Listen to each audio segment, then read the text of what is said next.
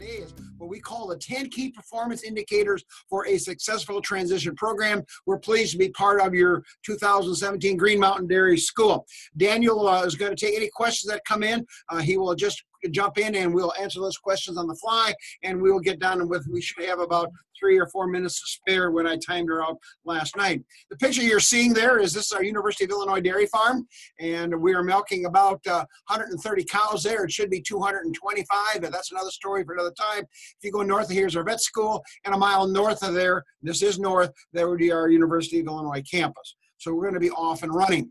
Well, certainly a lot of change is happening in the transition cow feeding programs, and it's kind of a gray area. There's a lot of opinions out there, so let's talk about how this changed and what's going on. I think this is kind of neat. Most of you probably read this in your last issues of dairy magazines, but here is the new world record cow. And that is the actual cow picture there. My evergreen, my view, my gold, ET, and she produced a mere 77,000 pounds of milk, which is about 3 times the national average for Holstein animal as far as that goes. The amazing thing is this cow is a daughter of the former record cow. So pretty good genetics there in that herd in Wisconsin. Waldo is near Lake Michigan, just south of Green Bay, if they want to know where Waldo, Wisconsin is. Of course, we also have other changes going on. I thought this would be a very popular PowerPoint in Vermont. I guess I was surprised. We didn't realize that Senator Sanders was promising 2 pounds more milk if he was elected president. And that's what the figure 2 really means there. So I thought for sure that the Wisconsin dairy farmers would have backed him a lot more than what they did as far as that goes. But you know, guys and gals, change happens. And so we changed here at the University of Illinois. And so we now have President Trump's look. Both myself and our Jersey cattle. So we kind of have the Trump look, as we would say. That's supposed to be funny. I won't ask for any applause. We will move on. Well, really, the question we have on today's webinar is, how do we help this cow? As we can see, she's just delivered a live calf. She's cleaning the calf up. Looks like she's going to be a pretty good cow. And, of course, the question is, how do we help her make this smooth transition from a dry cow to a fresh cow to a high-producing cow and make us lots and lots of money? What are the problems and concerns? Well, this is the term I like to use. I call them broken cows. Broken cows are cows that basically leave the herd before they complete the lactation, and they are a huge financial loss for 2 reasons. First of all, I lose the cow, and I lose the value of that cow. A good cow, probably the picture we saw there, is probably worth somewhere around $3,000. She's a really good-looking registered cow. We also lose the milk in that lactation. So broken cows leave the herd basically in the first 60 days after calving. More about that in just a minute.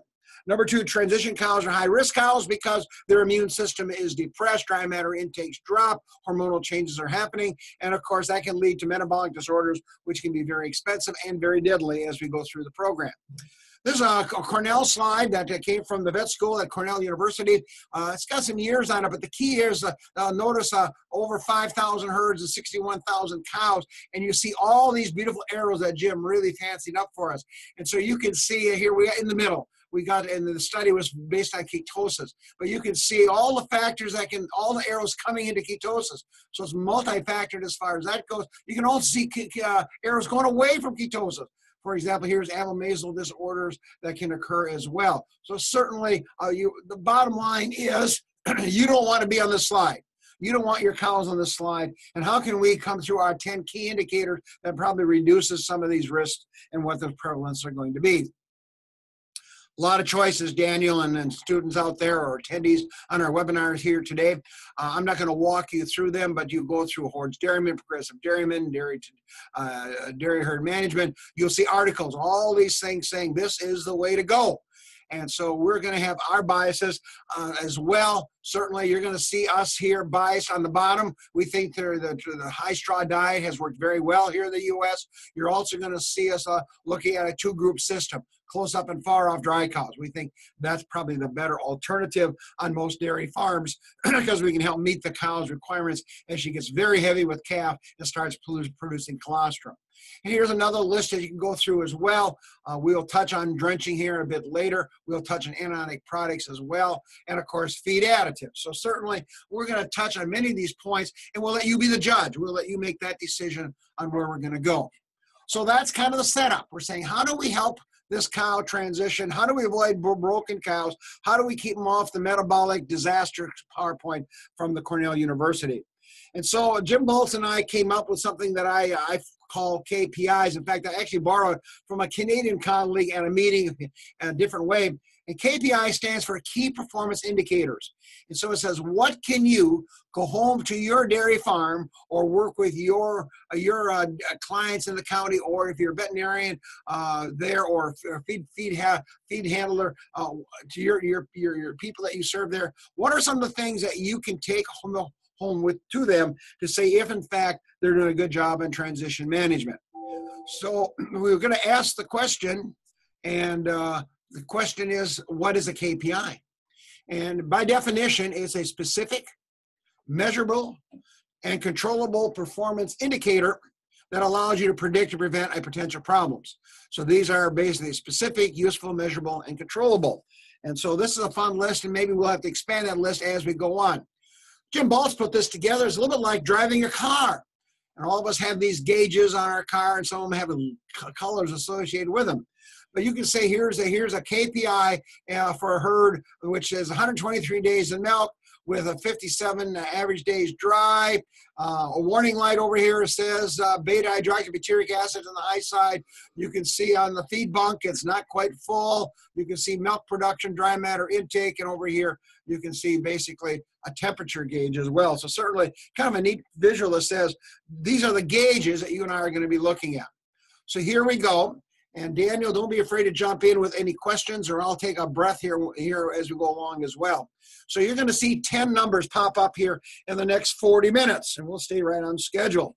KPI number 1, that is the number of cull cows before there are 60 days in milk. And the guideline is to be under 8%. Now, dairymen, you can do this right now. Take out your DHI records or your dairy comp records for 2016 and see how many cows you culled. Let's say I had a 100-cow dairy farm. I may have culled 30 cows. So the question, of those 30 cows you culled in 2016, were less than 3 of them under 60 days in milk. You say, well, that doesn't happen. This is an older data set. It's been updated. There's a data set in Georgia and Florida also as well. This simply shows DHI records from the University of Minnesota, nearly 6,000 herds and nearly 625,000 cows. And the bar says how many cows were culled in the first 20 days? 11%. Then in the next 21 days, from 20 to 41, another 8%. Then you come down here to 60. So if you add these all up, you can see 11 and 8 and 5, and there's 24%. That's a big number. That 8% number comes from Gordy Jones. Some of you will recognize that name. He does a lot of speaking here in the U.S. So you can see the number of cows leaving. Here is your other ones, the percent leaving the herd. And of course, you can see they go down here. The black line, take-home message. What are the 2 biggest risks for cows leaving the herd? Transition health and not getting cows pregnant. And so if you can solve those 2 events on your farm, then the black line becomes your friend. Well, that's KPI number 1. Daniel, any questions or comments? We're 10 minutes in. Does that include dead cows? Yeah, does that include dead cows? Yes, it does. In fact, that's primarily dead cows.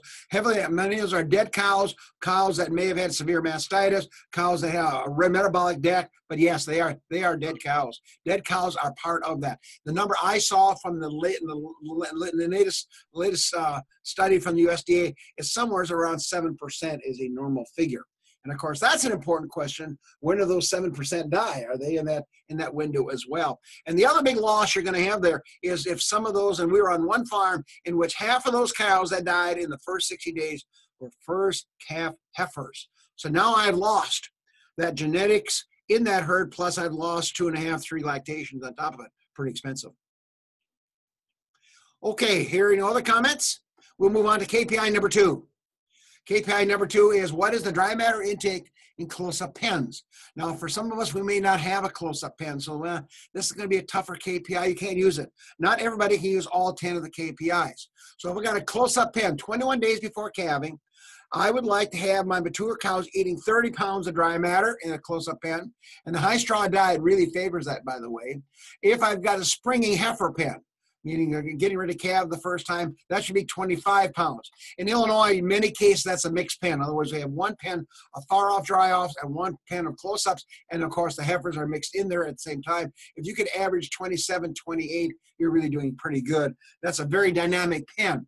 Notice we'll probably sometimes be putting 2 cows in and then 3 cows calf. And so in a matter of a day or two, that the numbers can really jump around. And of course, days in pen, that's going to be important as well. That has to be at least 10. Heifers, cows have to be in the close-up pen for at least 10 days. Otherwise, you are really setting them up for a problem as well. This is some work on the University of Wisconsin, and what you're doing, this is dry matter intake before calving. Prepartum is the term scientists use, I tend to say before calving. And so you can see when I get here to 28 pounds of dry matter, that's kind of our mixed pen average. You then look to see what is the dry matter intake after calving. And you can see a very interesting relationship. Yeah, there's a lot of scatter there, but you can basically see higher dry matter intakes before calving favor high dry matter intakes after calving. And we know with the kinds of cows that we're milking in Vermont now and here in Illinois, dry matter intake is kind of really rules as far as that goes.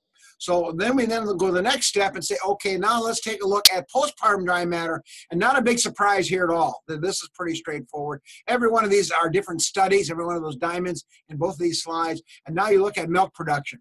And now my dairy farmers really sit up and listen. She or he says, wow. It says if I can get in the first 3 weeks after calving, if I can average 42 pounds of dry matter, it means those cows should be able to support 90 pounds of milk.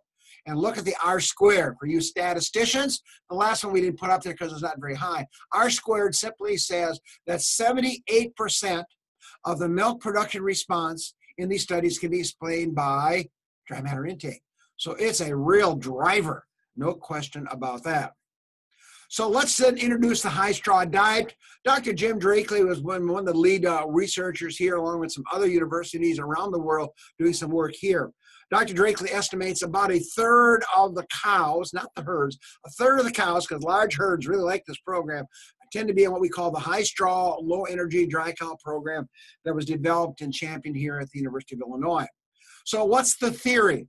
Well, the theory is not too much energy or dry matter, or energy, excuse me, I'll get it right. Not too little, but just the right amount.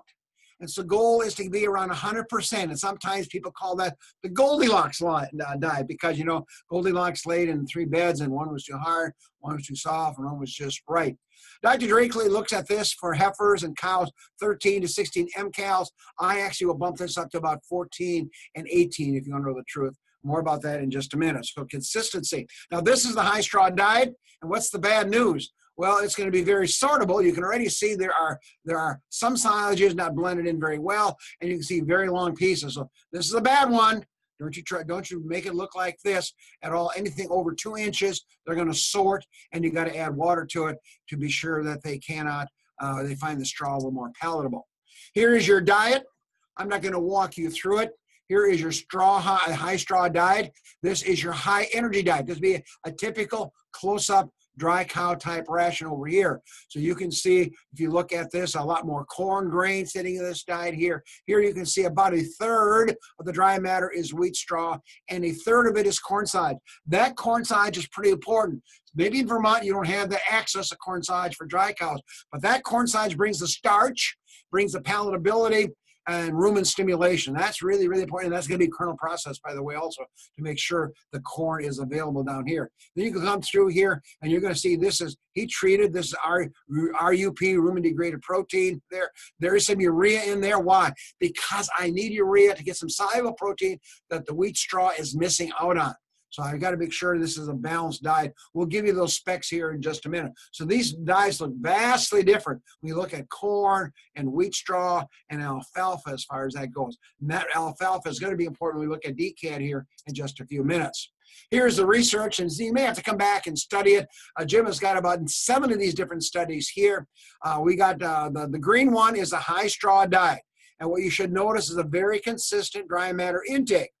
The red one is the high energy diet. This is 150%, 140% of the cow's requirement. So you can see they eat more of it, therefore they get heavier, and then you can see about 2 weeks before calving, they really drop in dry matter intake. And we think that's the real risk coming with these types of diet. What is the orange one? The orange one is a restricted intake. So we took the red one and we said we're going to feed 1% of body weight. And so these cows are always hungry and they really, really eat feed. The interesting thing is the energy intake of the 1% and the green one are about the same. Then you come over here and you look after calving, and you can see why there is pretty nice separation here as far as percent of body weight. It is not statistically significant. That's just one small study. I think we put all his studies together, we may see a trend, but you can see the first 3 or 4 weeks after calving, these lines stay pretty far apart, and then they start coming together here a bit later in the lactation. So certainly an important driver as well. So we take a look at fat accumulation in the liver. And here you can see these are the overfed cows, probably reflecting the heaviness of the cow and their fat mobilization 10 days after calving. You can see the two restricted energy or lower energy diets. Very nice. What's the magic number? According to Michigan State Crooks, it's about 10%.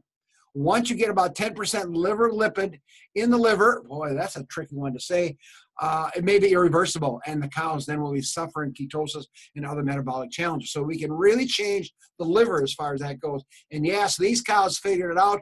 This is the level of beta-hydroxybutyric acid. That's one of the blood ketone bodies, and you can see a spiking that occurs here.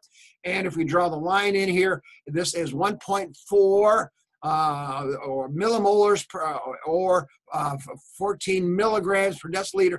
That's the action point for subclinical ketosis. And you can see these cows are very, very close to it. These cows are very, very healthy, and they stay modestly low. All cows are probably going to have some increase in beta-hydroxybutyric acid because of fat mobilization in the first 30 or 40 days after calving. You can see again. And of course, the real secret is how quickly do your cows drop this and come back to the baseline. And Michigan State calls that, and this number is, if it takes too long, it's defined as days in the vet clinic, excuse me, at Michigan State University. So, and that, by the way, was statistically significant at the 0.05 level. What does that mean? It says that 95% of the time, this is going to happen on your farm, these curves, depending on which curve you're on. So what's the magic of the wheat straw? We saw the diet sitting somewhere around 9 or 10 pounds of straw. It is along with processed corn silage and a balancer, and you must add water. You must add water. We want to soften the straw up, reduces particle size. Notice bullet point number 2, nothing longer than 2 inches in length. Most farmers are using a tub grinder. One of our big dairymen here in Illinois uses a triple screw vertical mixer, and every Thursday he grinds the straw, and he knows if you run it for 26 minutes, he gets the particle size he wants. He then runs it out, and then he makes his dry cow rations as basically as a commodity or as a pre-processed forage ready to go in. Make sure it's clean, no mold, because sometimes straw gets to lay out in the fields here in the Midwest and gets washed, and therefore mold developments here. The power of the straw as it floats in the rumen, hangs around for 2 or 3 days. The cows must find it palatable, and what will we do? We maintain rumen fill. So that last day of calving, or the day of calving, when cows eat a lot less feed, if any at all, your straw is still sitting in there, and that favors the cow to maintain rumen fill, rumination, and reduce DAs as far as that goes. And of course, the word our farmers tell us is these cows are very aggressive eaters after calving, and really they eat as much as they can. The straw limits the dry matter intake, so it's kind of a fill factor as well. So here are your nutrient guidelines. I'm not going to read these to you. Dr. Drakely provides them. So if you've got your ration right, your nutritionist, your veterinarian, your consultant, here are the numbers that he's looking for. This is an important one. You must have a program that has a metabolizable model in it. Because remember, straw is not a friend of the rumen microbes. They don't get very happy. They're not clapping when they see straw coming in there because that's not very digestible. And so that number is over. Actually, the newest number now is 1,200. This was his earlier slide. The new number is 1,200 1,100 grams for cows. Heifers will be slightly lower, but not very much. But you want these cows delivering about 1,200 grams of metabolizable protein. And that's why the soy plus was in there. That's why the corn size is in there with urea, is to drive microbial protein. Here comes your trace minerals, pretty straightforward. In many cases, you will have some type of a decad product in there, animate, soy chlor, biochlor, or some type of anionic salt over there as well to get the job done. And we would like to have, Dr. Drakely has 1,500. We would have 2,000 IUs of vitamin E in the program because the colostrum is going to be pulling some of the vitamin E out of the bloodstream and lowering the level that's circulating. That's KPI number 2. Daniel, any questions? Nope, not right now. Thank you. Let's go on. KPI number 3. We'll stop after every KPI unless we get running short on time. KPI number 3 is certainly a critical one. It simply says every farmer in Illinois and Vermont, and I got a feeling they don't do this, should be able to tell you, Daniel, what is the percent milk fever, ketosis, DA, and retained placenta. These would be our guidelines. One farmer was critical. He said, oh, that's too, I should be 3%. Hooray for you. Set your targets. What should your targets be? I don't disagree. Most of these are national figures here as far as that goes. And so what is the prevalence of metabolic disorders? It's a great roadmap. When these numbers start going up, look out, something's going wrong in your transition program. KPI number 4, since we did this quickly, that is meeting dry matter intakes after calving. And again, that's going to be important because transition cows, by definition, is basically 21 days before calving, 20 days after calving.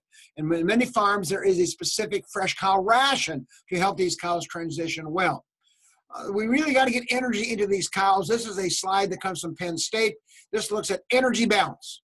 And here's your transition cows, 3 weeks before calving, 3 weeks after calving. And the bar simply says how much energy balance do you experience during that time period. So 0 means cows are not gaining weight, they're not losing weight, they're meeting their requirement. Now there's 2 things to see here, attendees. Number 1, notice how this number keeps going on down, reflecting the lower dry matter intakes here and also a greater drive for energy for the colostrum and for the unborn calf. Notice here, that's what you want to avoid. I don't want my cows 1 week before calving losing body weight because now the liver deals with that. Over here, the mammary gland becomes a player to handle that. But here comes the liver. Now the liver has to do something with that mobilized body fat. Look at here, folks, the first 2 weeks after calving. We're down roughly 8 mcals of energy. That's roughly 0.35 mcals per pound of milk. Bingo, that's about 20 pounds of milk. This cow is going to have to take off her back, mobilize, or eat more dry matter. And so you can see again, somewhere around week 5 or 6, we start to become positive energy balance. Do you think that has an impact on getting cows pregnant here at day 70 or 80? And Dr. James Britt, somebody recognize that name, says, yes, it does. Yes, it does. So these cows need to get the positive energy balance. You want to minimize this loss here. Paul Fricke's got some brand new data that says cows that maintain body weight are much more successful in getting pregnant as well. So this has got dry matter right here. These all have dry matters written all over it as far as that goes. So here's the guideline that comes from Dr. Al Kurtz. Some of you may know that name. This data was done when he was working at Purina Mills, published in the Journal of Dairy Science. And it says, here are your dry matter intakes the first week to the 5th week after calving. Here's your first lactation heifers, and here's your second lactation heifers. And so it's pretty obvious heifers eat less, and the spread gets wider. So that's why we like to have the fresh heifers in a separate pen from the older cows, because they are going to be somewhat limited in their competitiveness to consume dry matter intakes. So if you got a fresh pen, this slide is powerful. That's the one you want to circle, because if you got one of your computer programs, yes, 4 cows calved today if you're a big herd, then this number goes down. And so it's very fluid. No cows calved the last 5 days on your farm or 7 days, then basically if you're at week 2, now if no cows calved in, now all those cows are at week 3, assuming you took nothing out, no cows out of the pen. Boy, I can't. This is an exciting slide for me. We use it all the time in our transition cow diets. Why could that be important? Dr. Dick Wallace, some of you will recognize that name from the University of Illinois, now with Zoetis. He took a bunch of our cows, about 23, and that's not very many. And we looked at the first 21 days. That's what this is. Day 9, day 9, day 19. Here's day 21. Here's my healthy cows. And these are Holstein cows at the University of Illinois. And you can see the nice increase that we get here. And this is kilograms. So if you go back to the previous slide, our red line is below the target. So we aren't quite getting where they should be. But now look, here are my cows that retain placenta and metritis in the green. These cows have uterine challenges. And look what we're giving up. We're giving up nearly 5 kilos of dry matter. Huge. Guess where that bar graph is? Guess what kind of challenges these cows have? Here are your cows with the DA/ketosis. 13 of those cows. These cows have metabolic challenges. Look at that. They're below the green line. And so the bad news is you come out 21 days and we're still giving up about 5 kilos of dry matter. That's really bad news. Now, if that doesn't excite you, then I say, let's look at milk production. And those are the same cows. So at day 21, my healthy cows at 90 pounds of milk. My cows that had a uterine problem are sitting at about 70 pounds of milk. And my cows slightly over 60 pounds that had metabolic challenges. Wow. I'm in your pocketbook. And then, of course, you've got all those metabolic risks that are associated with that. So that's KPIs number 3 and 4. Any quick comments or concerns at this point? Hearing none. Hearing none. Everything's good. Everything's good. Let's go to KPI number 5. Now, Daniel, if we don't get any questions, we're going to get done early here today as far as that goes. Heaven forbid. KPI number 5, and that is strategic use of feed additives. And so here is my list. If I was consulting on your farm, I'd be looking at all the yeses. So I'd be feeding Rumensin, roughly 300 milligrams prepartum, 400 to 450 milligrams postpartum. I'd have yeast culture, very clear data. Biggest bang for your buck is transition cows out here. And the levels vary a little bit depending on which product you're using. Some companies have a more concentrated product than others. Propylene glycol, a great drench. You can't let these cows drink this stuff. This is a drench, roughly about a pint here. And you can see I would be drenching that as a source of blood glucose. Calcium propionate, again, fairly unpalatable, has a strong odor associated with it. About 1/3 of a pound, you might be able to fool them getting into cows at calving. Again, this ends up usually being drenched as well. I like calcium propionate because I bring propionate, that is my glucose precursor, as is propylene over here. And then I also get very biologically available calcium. More about that on KPI number 8 here in just a minute. So these would be my drench products. Generally speaking, I would use a combination of both.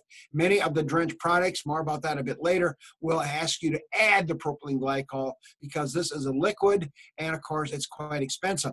Penn State did some very nice research in which they were actually mixing in a 2-pound carrier, some propylene glycol, and got some nice work done by Dr. Vargas there.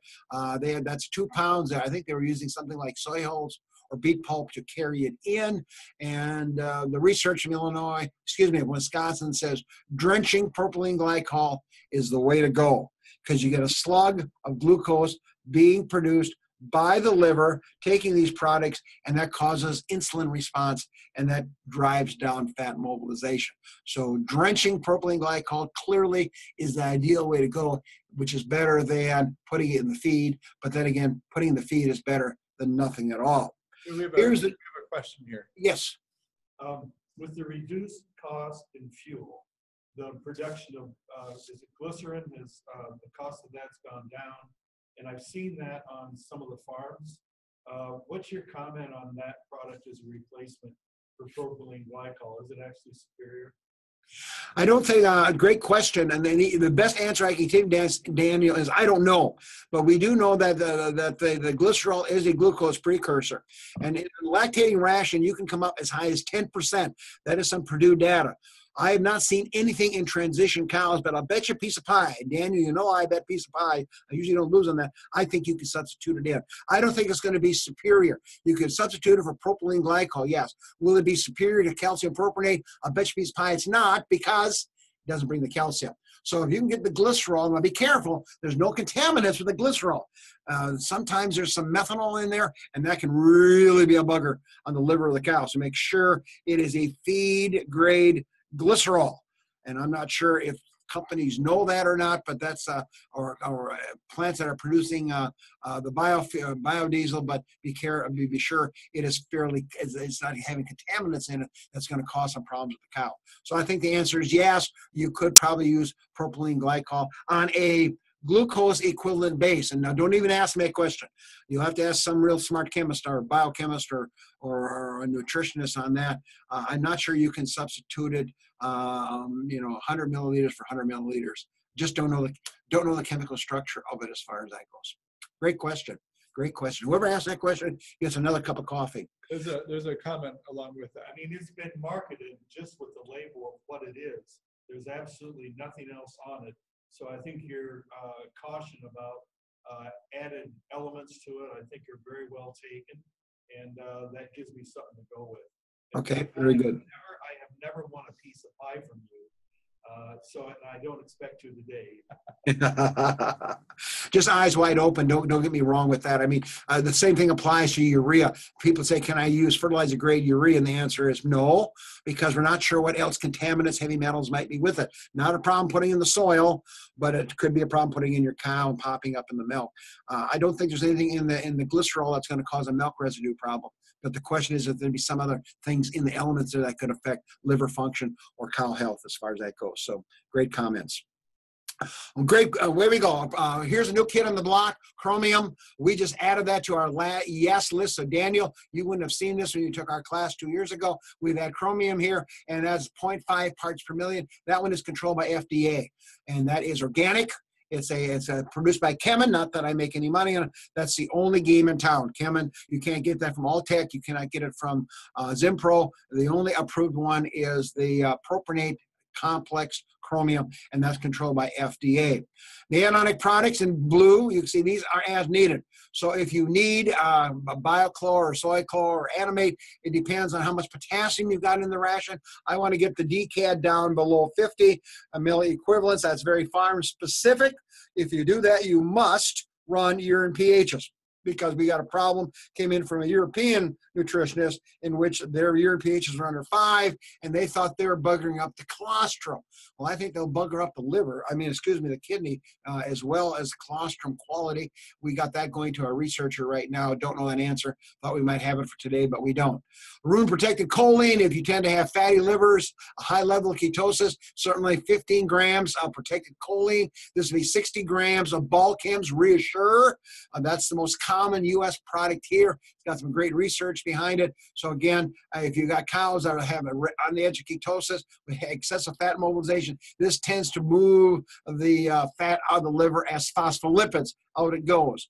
Niacin, we would like to have that half that rumen protected, and there are several companies now producing rumen protected niacin. We want to get it past the bacteria. The other half is raw, and that's because the rumen microbes can use the niacin to stimulate production or performance as well.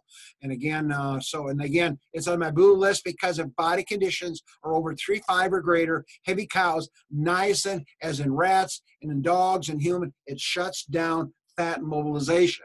So that becomes pretty important as well.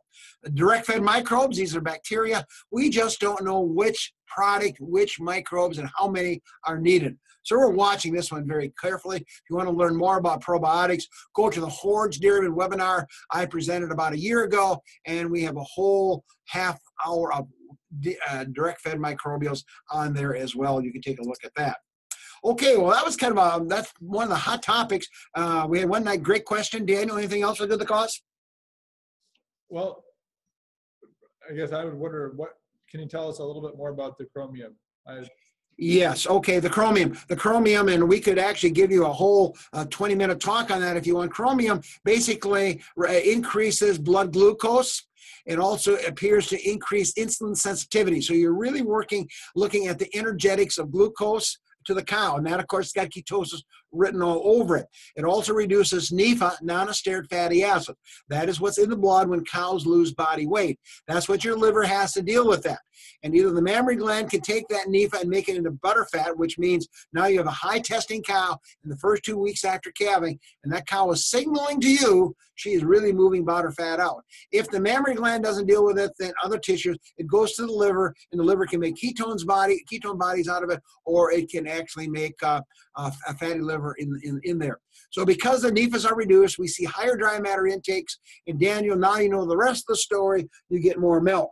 Now, there's also some new research coming out of Europe and the U.S. showing some improvement in reproductive performance, which has dry matter and energy written all over it as well, and maybe heat stress. That one's a little tougher to probably dot the I's and cross the T's on. But chromium is a trace mineral, fed up almost about twice the level of selenium, so we're not using a scoop shovel here. It has to be a certain valence. I think it's a valence 4, but anyway, don't quote me on that. And so that's why the FDA is involved. It's got to be the right kind of chromium. Otherwise, it can be a real problem for livestock as far as that goes. That's kind of how the story on it. I can show you the data. Significant increases in lowering blood NEFAs, increased dry matter intakes, and that leads to more milk. And those three are all connected very nicely as well. Anything else for the cost? Nope, that's good. Thanks. Okay, let's go on to drenching. This goes up pretty quickly. This is one that creates all kinds of excitement. Here you can see this is a McGrath drench here, a drench make. Those are the two most popular pumps out there. That pump will be on the pail. And so it's kind of it frees up one of your hands. Notice that we've got the hose very nicely positioned there, usually with a nose lead here. And they've all extended the length of these tubes now because they don't want the cow to be able to bring the liquid back up or drown the cow in the lungs, because that'll kill them. That will kill them. When I give this talk, I find 4 groups, and we have people voting out there. We've got a response here. Group one says, we believe they'll drench every cow. I'm not sure we need to do that. Group 2, that's the winner right there.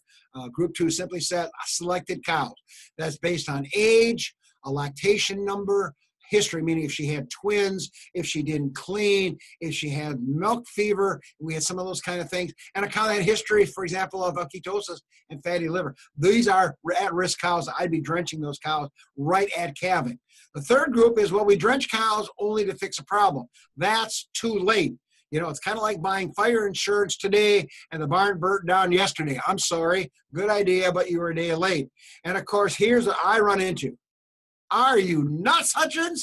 I would never do that. It's too expensive. Yes, $5 to $7 to $10 for a packet of drench product. It is too dangerous. Yes, I can drain the cow. I can kill the cow. And number 3, you got to be handsome like me, being a big guy, because I tell you, you grab a head of the cow to put that tube down, you too can have some real excitement. It takes some real labor. Why would some people do every cow? Because they don't want to miss one. And I had a very good dairyman in Illinois said, I'm not sure my staff in the maternity pen can identify selected cows. So rather than take that chance, rather than missing one cow that may die or become a broken cow, we're just going to drench them all. And then you can re-drench, again, 12 hours later, but you drench it at a much lower volume of water. We're looking at 10 gallons of water carrying product. So that is what we call a power drench. We're looking at 10 gallons. Once in a while, I'll run to herds. I have 15 gallons. Why would you want 15 gallons of water going in? And the answer is water is roughly 8 pounds. And so I'm putting in 120 pounds of water in the rumen of this cow. And trust me, the rumen is going to come down, and that's going to block the displaced abomasum or the movement of the abomasum around as far as that goes. You can also go what we call a caulking gun. That would be like pints, or might even be a paste. As far as that goes, I'm sure I'd call that dredging. I'd call it pasting as far as that goes. And away we go. To me, the real power is the water. I want to rehydrate the cow. So I think that's really important. In fact, when I grew up on our farm, my dad made me carry 2 5-gallon buckets of warm water into the calving pen when the cow had his calf. And the cow would normally suck that right down. Now, the question is, what'd you put in with it? My dad had nothing in there. I would put a glucose precursor in there. That could be calcium propionate. You might have to put a little milk replacer to hide the taste of it there. Definitely electrolytes. potassium chloride sodium, because these cows, fresh cows, have lost during the calving process some of these fluids here. And if you've got a rumen stimulants, that could be a yeast product, that could be amino acid, that could be a probiotic, could be alfalfa meal, but I don't like alfalfa meal. It's green. And everybody likes to see a drench product that's green because you got alfalfa in it. And as one farmer says, all that does is plug my pump. Exactly right. I'd let the cow eat a half a pound of good quality hay rather than grind it up, put it into a drench gun and try to drench my cows here. If you've got an off-feed cow, then rumen fluid is a real magic. We had one herd, I think it still does, here in Illinois, and a 600 cow dairy herd, and they have one donor cow. She has a rumen fistula in it. So when a cow gets sick, they suck out a gallon of rumen fluid, drenching the sick cow, and away they go. And again, if you re-drench, instead of the 10 gallons up here, you're probably going to re-drench with maybe 2.5 gallons, a much smaller volume, but probably the same product. This recipe comes from Iowa State University. I got it from Dr. Jesse Goff several years ago, and so you can see what it is. Here comes your glucose precursor, a pound of calcium propionate. If you want to, you can do a half a pound of calcium propionate and 500 milliliters of propylene glycol. You can do that as well. My yeast culture and rumen stimulant here. Here's my electrolytes, potassium chloride, and salt down here. A source of magnesium, not electrolyte, but a source of magnesium. Sulfur comes into your play. And if your veterinarian does a blood sample and the cows are low on phosphate, you could add some sodium phosphate in here. These have to be very water soluble, of course, to make sure they stay in solution. You can go out and buy some products. Up and Over is one example. My point is, if you're using a drench product commercially, compare what's in the bag to what's on this list. And you should be able to back into that to see exactly what you're drenching. You can also go to a drinkable drench. This is not caught on very big. A couple of companies in the Midwest went with it, and they prepackaged this, and so they put flavoring agents in there to try to encourage the cow to do it. And of course, it has to be very water soluble if it's a drinkable drench. Otherwise, it's all sitting on the bottom of your pail as far as that goes. One of my Amish guys said, well, you could just sprinkle that on the back of the calf, and when the cow licks the calf, she licks the electrolytes. And the answer is yes, they do, but I didn't get the water. And I think water is keen and clear at this point. KPI number 7, we're going to keep right going. I'll pick any questions up at the end. A good solid trace mineral program is critical. I recommend at least a third to a quarter of the zinc being organic and copper at that level. All the selenium is organic because it's more biological available. On this one, didn't get there. Should be all of the chromium would be organic as well. Those are our levels for vitamin A, D, and E at the various parts of the transition diet. These are the milligrams of actual trace minerals that you are adding. And here you can see chromium pops up here. So you're saying, how good is my transition mineral pack? And I would say if you said you're feeding 1/10 of a pound of a mineral pack and it's delivering these milligrams, yeah, someone's got to sit and figure that out, or your computer will do it for you if you quote it incorrectly. If you've got these kinds of numbers, in addition to whatever is coming from your forages and your grains, hooray for you, hooray for you. I think you've got a good trace mineral program. And notice the stars: copper, selenium, chromium, and zinc are all starred, which means that they should be part or all from organic sources. In the milk cow ration, instead of all of this, we'd add another 3 or 4 milligrams. That would be inorganic, primarily because of economics as far as that goes. KPI number 8, and we're in pretty good shape. We're keeping around and going though. This one's really important. So wake up, here comes the new stuff. Maintaining blood calcium levels. We call that avoiding hypo, meaning below calcemia, which is low blood calcium. And what do we mean by that? Well, it simply says that calving, that's time 0. This data all comes from Gary Etzel at the University of Wisconsin, and just had an article in Progressive Dairyman. If you want to read that, it's there as well. Here at day 0, here is a cow without milk fever, and here's a cow with milk fever. So that's why the cow goes down. Blood calcium gets too low, and calcium is critical for basically for muscle contraction and allow the cow to stay in. Now, what's the critical number? And according to Dr. Gary Etzel, it is 8.6 total plasma calcium milligrams per deciliter. And there are some companies and universities trying to come up with a cow-side test, which you'll see on ketosis here in the next PowerPoint or next KPI, trying to get a cow-side test on that. Some veterinary clinics can do this for you. You take blood samples in for some of your fresh cows, see where they're at. So you can see these cows are hypocalcemic. meaning low blood calcium. Why could that be important? Number one, it affects uterine contraction. The cow may not calve or she may not clean. Number two, it affects the digestive tract, may affect dry matter intake. Number three, it can affect teat sphincter, and that is your barrier to bacteria entering the mammary gland. So pretty important, as we would say. So certainly, these are some of the research from Wisconsin. You can see when you have low blood calcium, the risk of uterine infections is threefold. Now you know why. Milk fever is simply a matter of degree. If they don't stop, the cow can't kick in. And then we also can see some effects on dry matter intake and reproduction. And here's the big one. Low blood calcium affects the immune system. And that means the number of neutrophils, that is going to be your attack white blood cells here, and then the ability to phagocytize, which means to attack and engulf those bacteria. And let me tell you, folks, this immune suppression is huge in a transition cow. Then you put hypocalcemia on it, and you might as well get the drugs out, get the vet out, because you're going to have some challenges with that cow. So what are you going to do about this?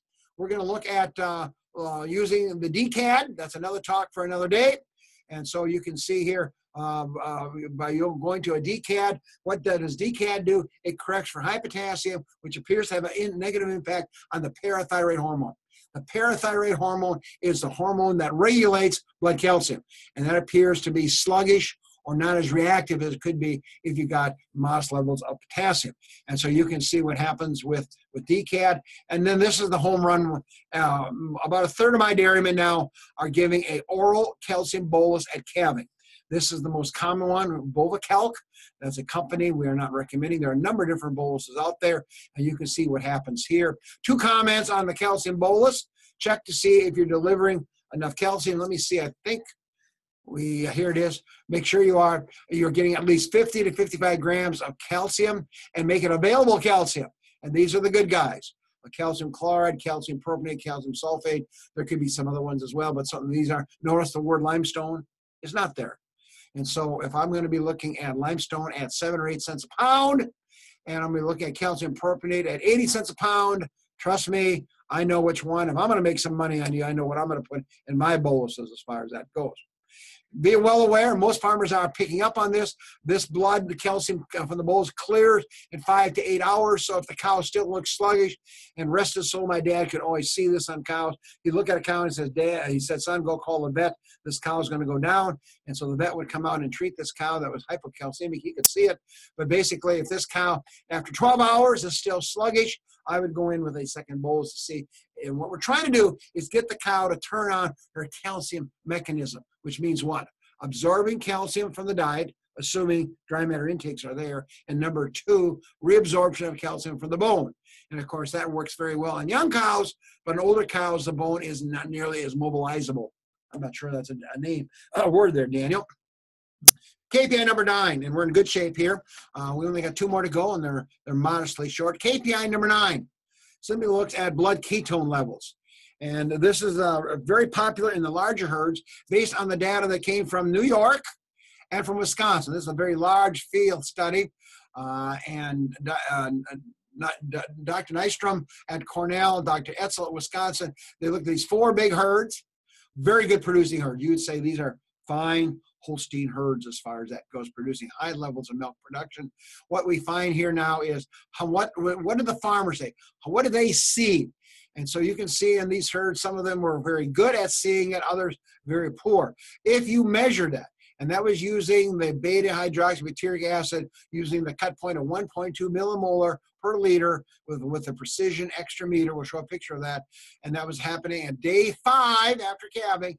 You can see 40, 27, 40, 57%, almost 60% of the cows. And look what we're seeing. This herdsman was quite good at it. He was seeing half of them. This guy, this herd person, this individual only seeing 10% of them as far as that goes.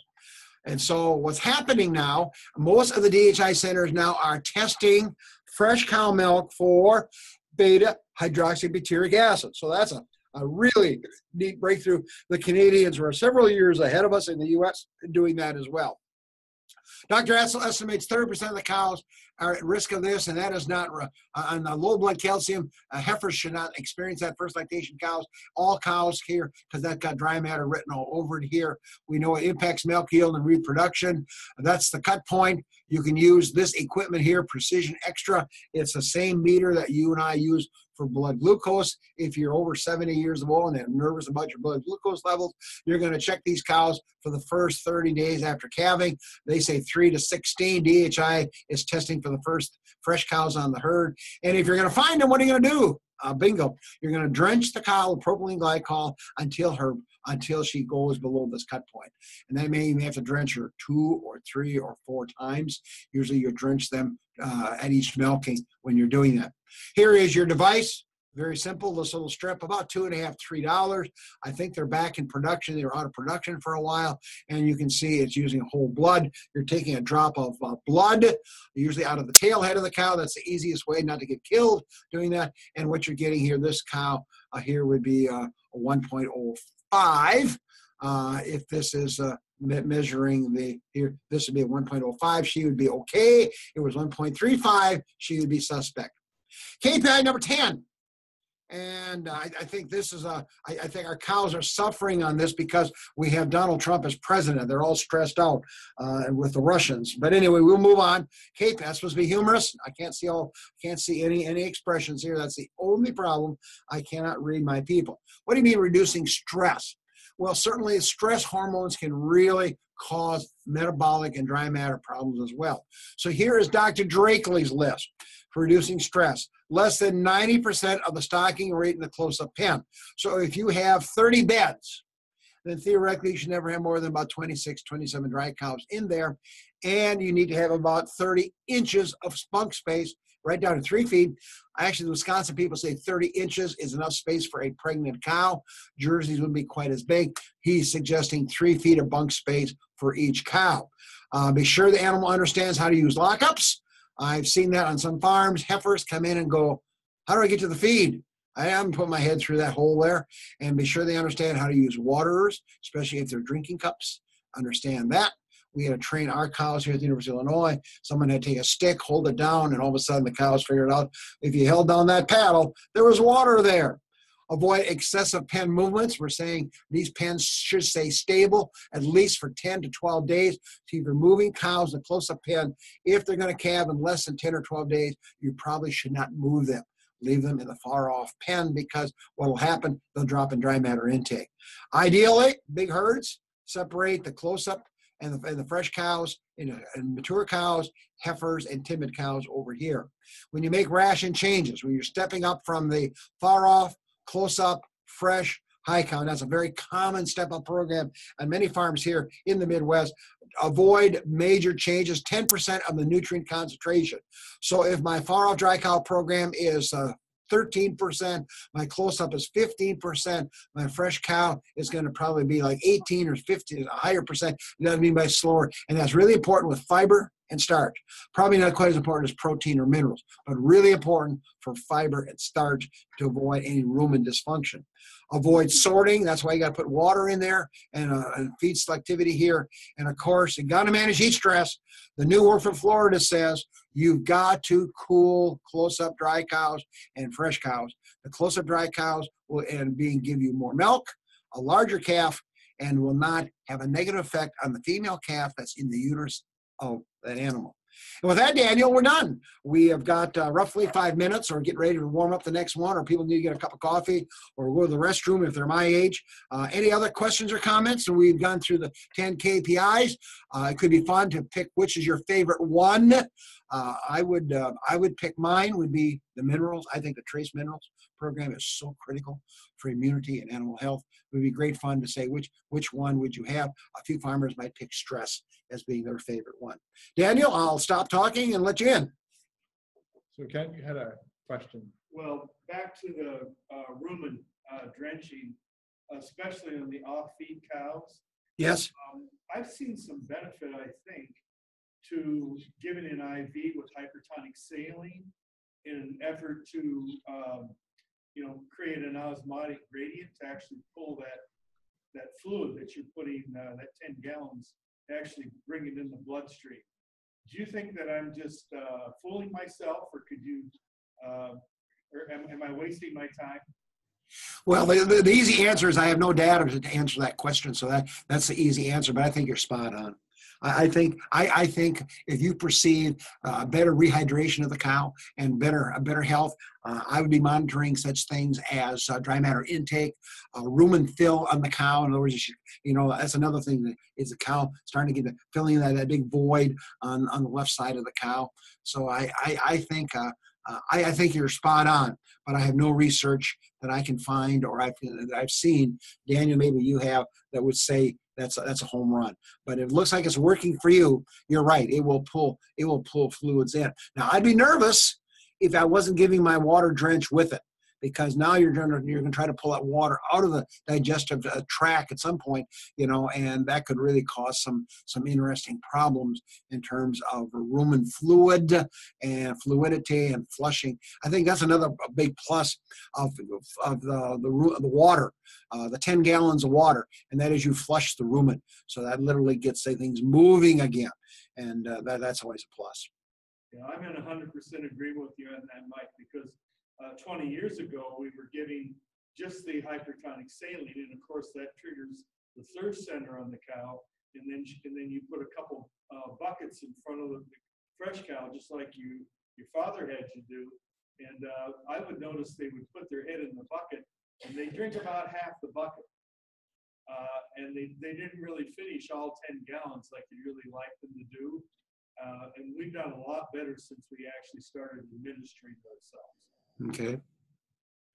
And that is a hypotonic, right? Hyper. 7%. Hyper, which means that that's high in salt concentration, and the cow's body or your body would try to maintain osmolality balance in the bloodstream. Great comment. We learned something, Jim. We learned something. Anything else? It's always good to learn something. Always good to learn something. Any other comments, questions, clarification? I know I used my whole time.